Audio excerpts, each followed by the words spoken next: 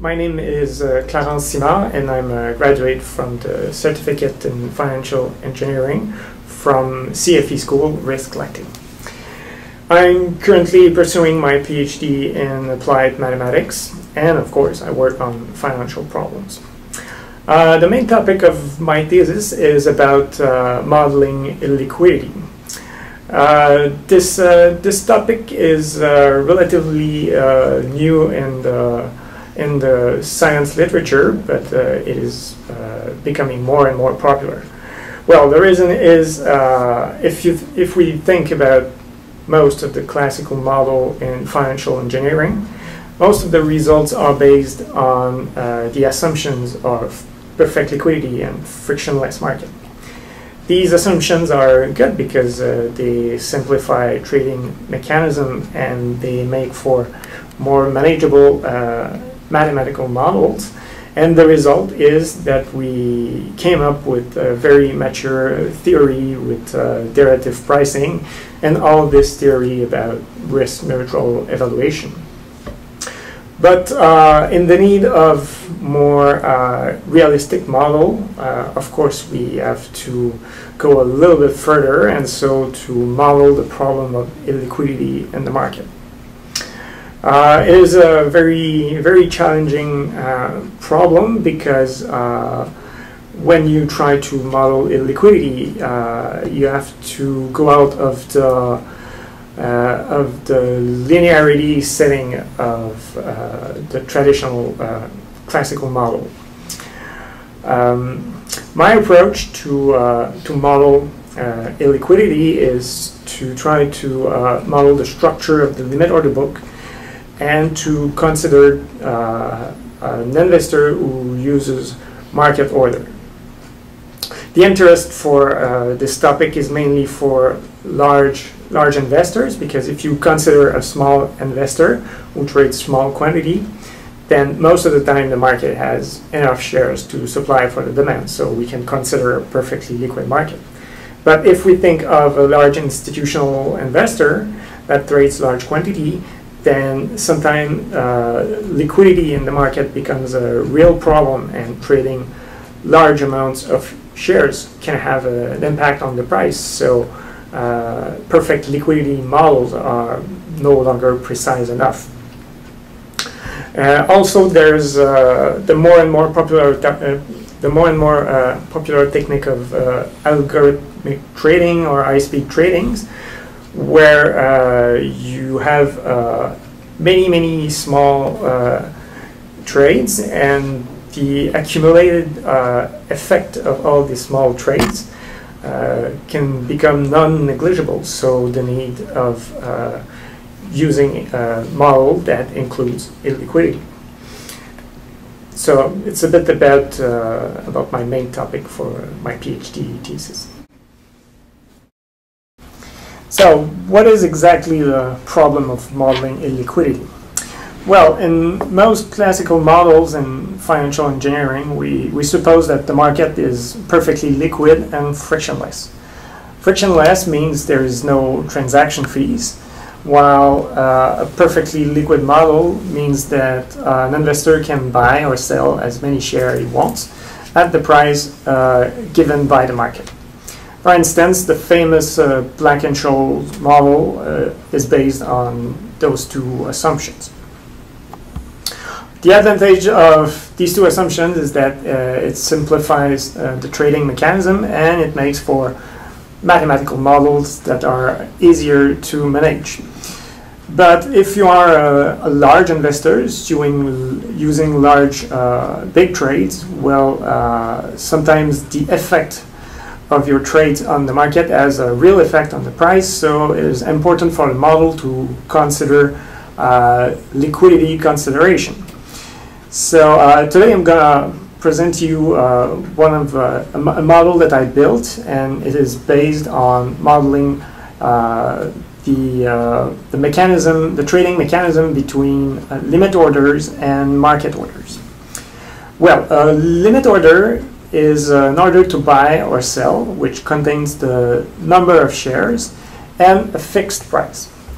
if there's no asset available at the required price in the market, the limit order is going to be stored in the limit order book, waiting to be executed or cancelled. On the other hand, market orders are again ordered to buy or sell, but they only contains the number of shares to trade. The market orders are executed using the best corresponding limit order that is present in the limit order book. I prepared a little example just to see how it works. So here on slide 1, we suppose that the limit order is sent to sell 100 shares at 227 and 72 cents.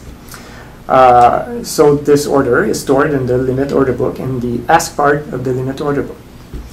Suppose a second limit order is sent to sell 100 shares at $227.64.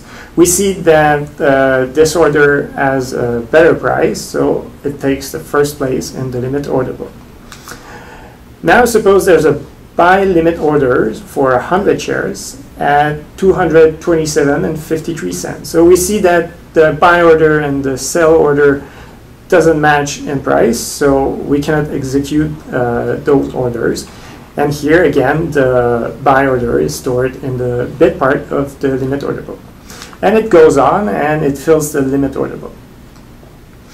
Now, suppose a market order is sent. So the market order is about buying 150 shares.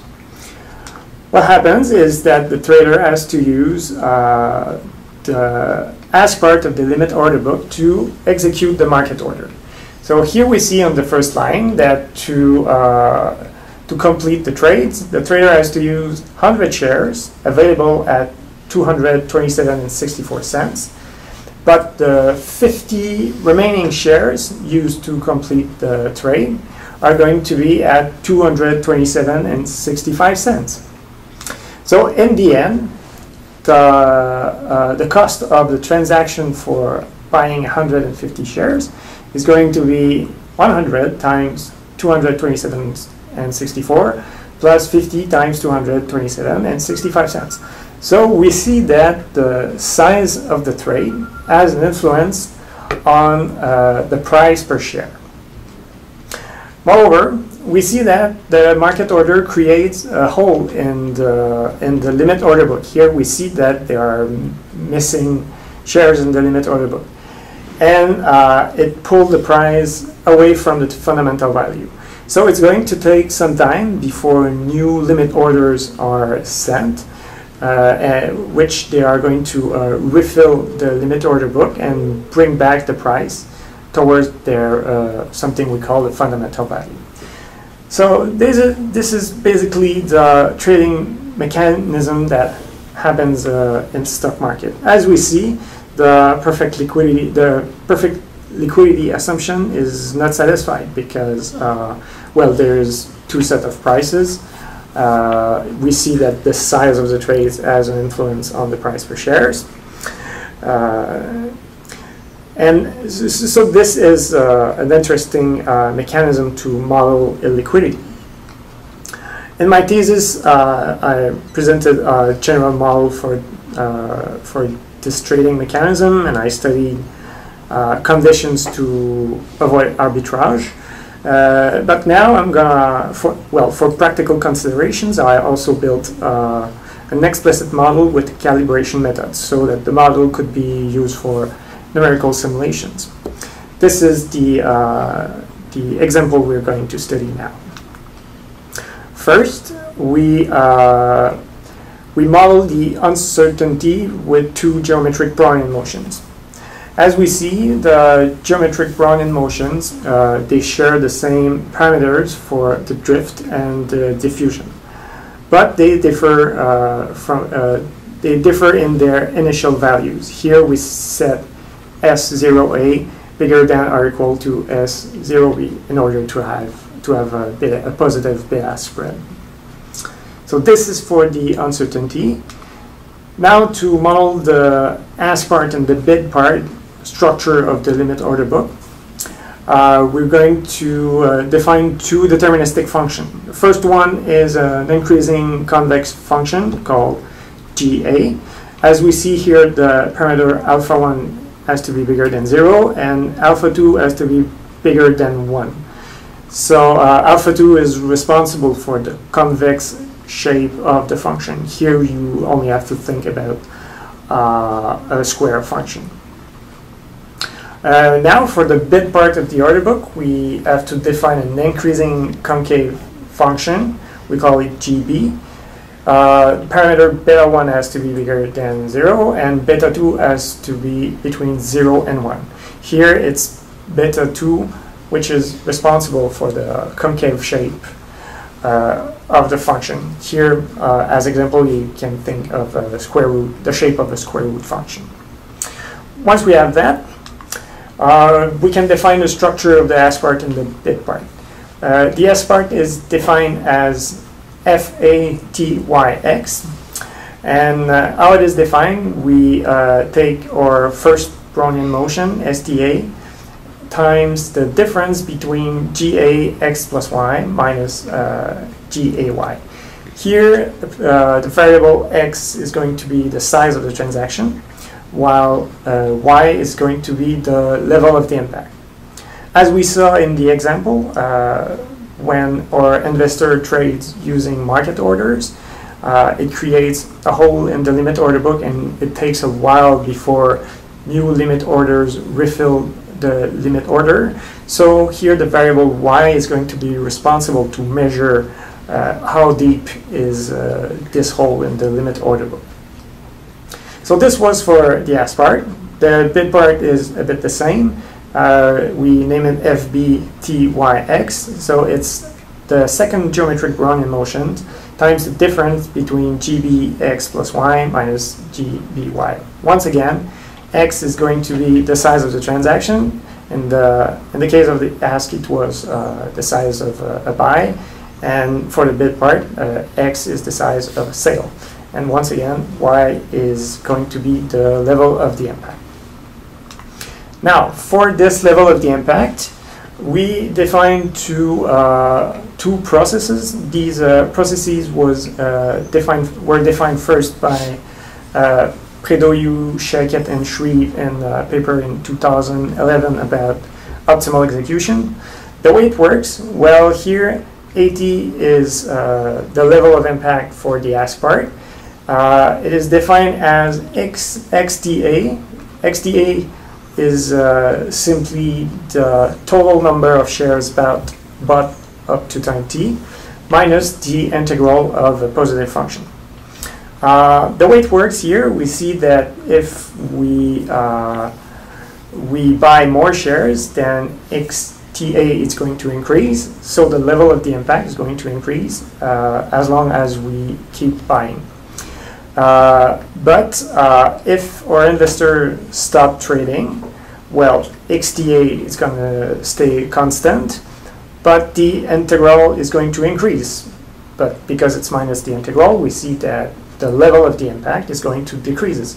So here our integral is representing the number of new shares that are coming in the limit order book, so that it brings back the level of the impact.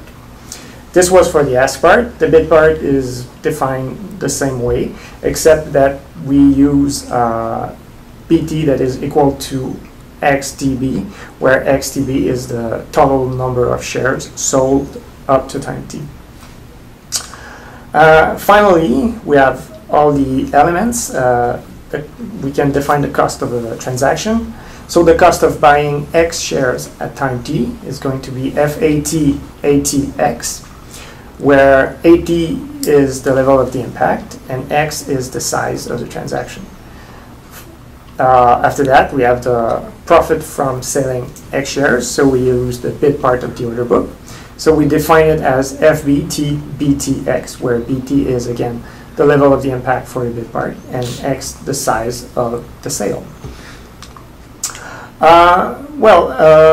As I said, it is possible to calibrate this model. At the beginning, we had two geometric Brownian motions, but the difference of these two geometric Brownian motion, it is a constant time the bid-ask spread given by our model. So since we have the bid-ask spread of the model, we can go in the market to look at past data of the bid-ask spread and calibrate the geometric Brownian motions as we used to. Then we had the deterministic function GA and GB. GA and GB represent the structure of the limit order book for the ask part and the bid part at time 0. So the way to calibrate these functions is simply to look at the limit order book at time 0, look at the structure, and it is easy to carry functional regression just to fix the parameter of functions GA and GB. Finally, the last element we have to calibrate is the function G and H that are in the definitions of the level of impact. This part is a little bit more complicated, but what we have to understand is that the function G in the level of the impact for the ask part, the function G represents the number of new shares that are coming in by unit of time, knowing that the variable in the function represents the number of shares already removed from the limit order book.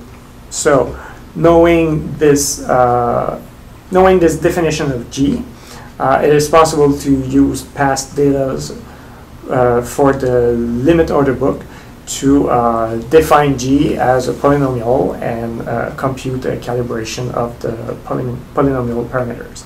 The same happens for H. So this complete this little examples. For more details, I'm going to simply refer you to the link for the papers. Thanks.